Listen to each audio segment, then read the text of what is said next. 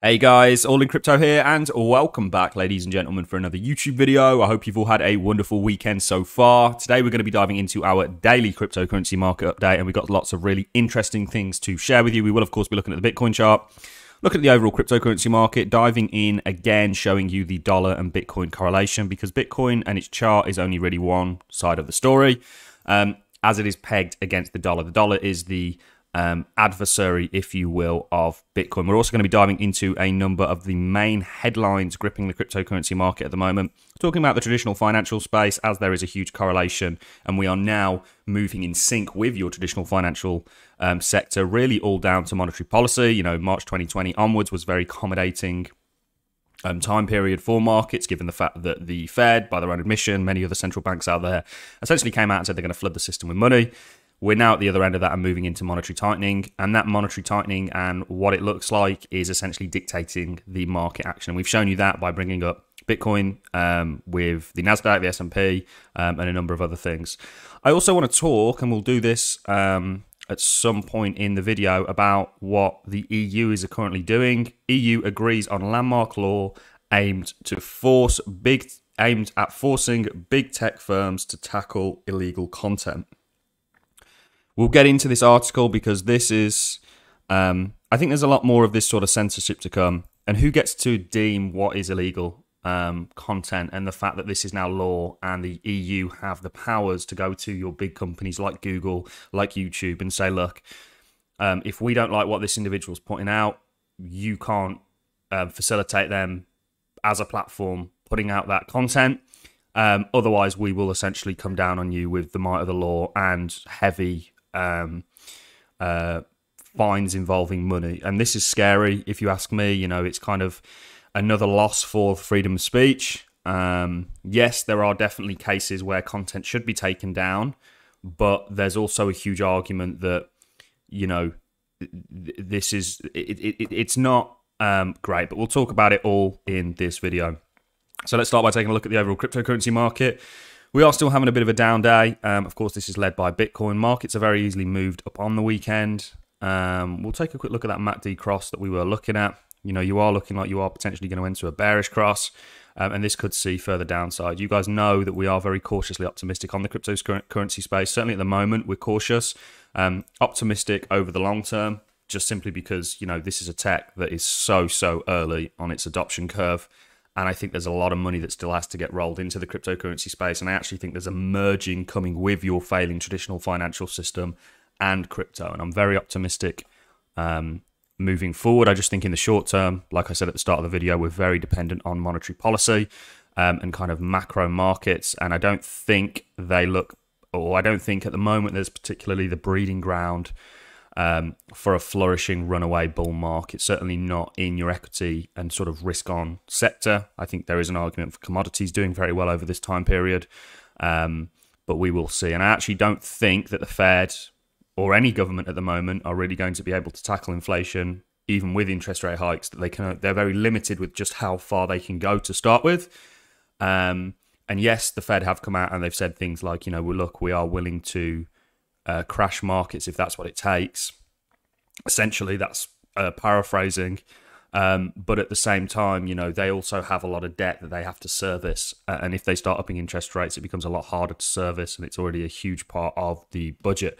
But that's sort of on a macro level that we're talking. So this is essentially the structure that we've been in now for the best part of, I think, 3 months. You have, and we have been saying to you, look, markets are kind of quite good at actually giving you a signal or a direction. And just look how many points of contact. You've had more points of contact with the downside trend line than you have the upside trend line. You know, you can see you've only had really 3 or 2 if you want to count it. And then you can count this one. And you've had far more. So your markets are almost telling you that they want to come to the downside. I'm not particularly worried. You know, I have kind of said that, look, a bit of me wants maybe a potential capitulation event, not to the severity of what happened in May, but something to really get people attracted back into markets.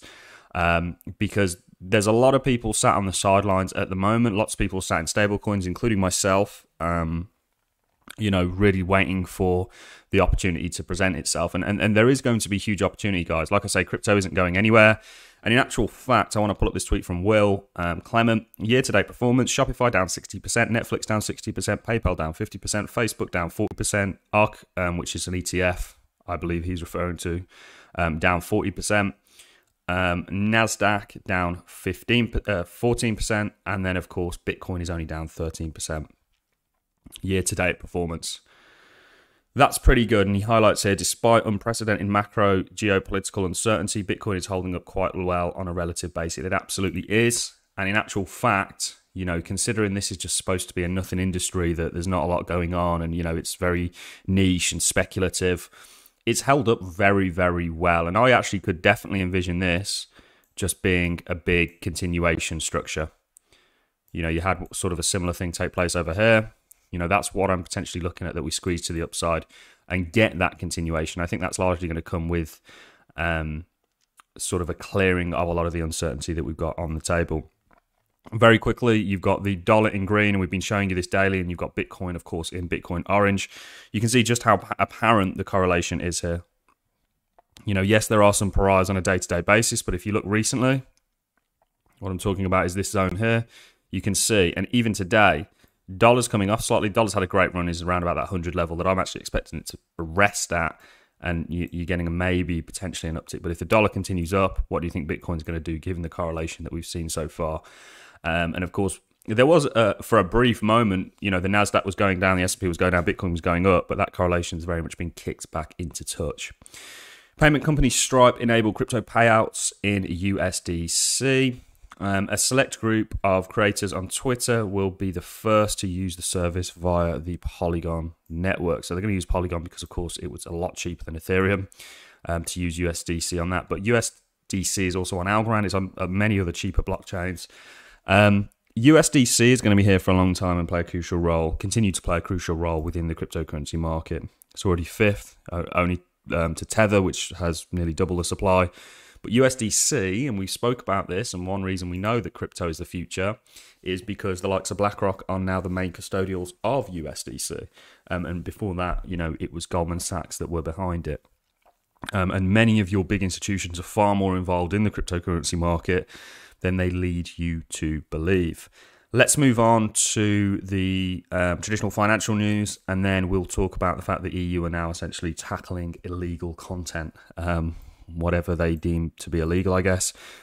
5-year Treasury yields hit 3% following Powell's comments on rate hikes. So they're talking about Treasury yields. We've spoken to you guys about the yield relationship and your bond relationship. Your bonds symbolize debt, which is going down at the moment, so the yields have to climb to make it more attractive. There's an adverse relationship there. And debt continues to fall, given, you know, you can almost look at bonds as kind of a voting mechanism on how they think the economy is going to do into the future over the time horizons that the bonds are for. And at the moment, they're not doing very well. And this is a reflection of a, you know, very high inflationary environment. And of course, you know, potentially a slowing down of the economy, which is what the Fed are trying to do to combat inflation with these interest rate hikes. And I don't think they're going to be very successful. In fact, I think they're going to tip us into something that's probably quite stagflationary, where we have the monetary policy really hurting many sectors out there that kills off demand in that aspect. But then you still have huge demand. Of course, people have to eat and stuff like this. And this is where we're seeing a lot of the rising in prices that I don't think are going to be able to do much about. Fed are talking about a 50 basis point rate hike in May.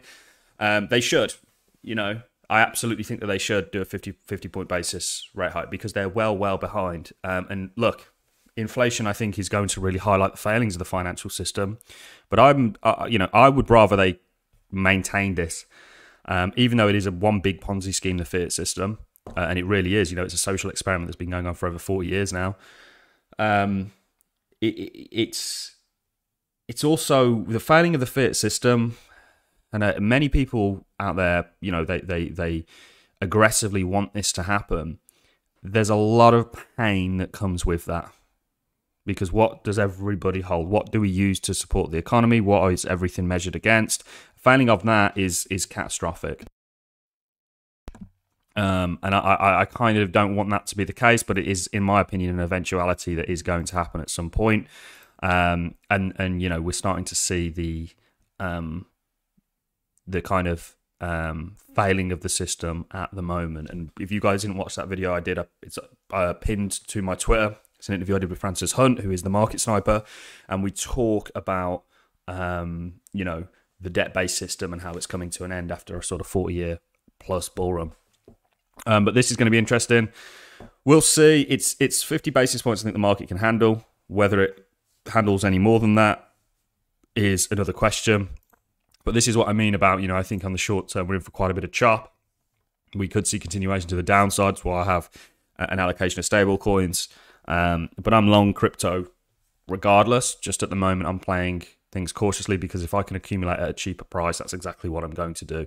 And of course, I think that cheaper price is probably going to be driven by what the Fed may or may not do. Fed dashes cold water on shock and awe, hikes of 75 basis points. 75 basis points, I mean, that would be better than 50, but that, you know, then you'd know that the Fed were getting serious, which they're supposed to do. They're also talking about reducing their balance sheet. I don't think they're going to get around to reducing their balance sheet. Who's going to buy that?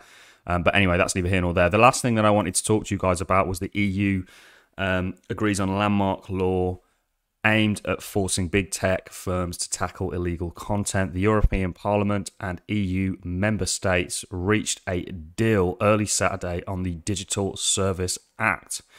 The DSA is a landmark piece of legislation. It will require big tech firms to quickly rid their platforms of illegal content. Failure to comply with the rules may result in up to a 6% of companies' global annual revenue. Wow. Again, money is the very tool that they've used to keep people in line. It's exactly what they've done. And the real cheek of that is, and Henry Ford said this, I've got to do, and I'm going to do a public review of the book that I've got from the 1920s that was wrote by Henry.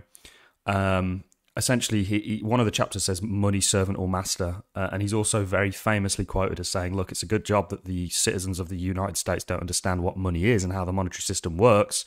Otherwise, there'd be a revolution by the morning. He's quoted for saying that.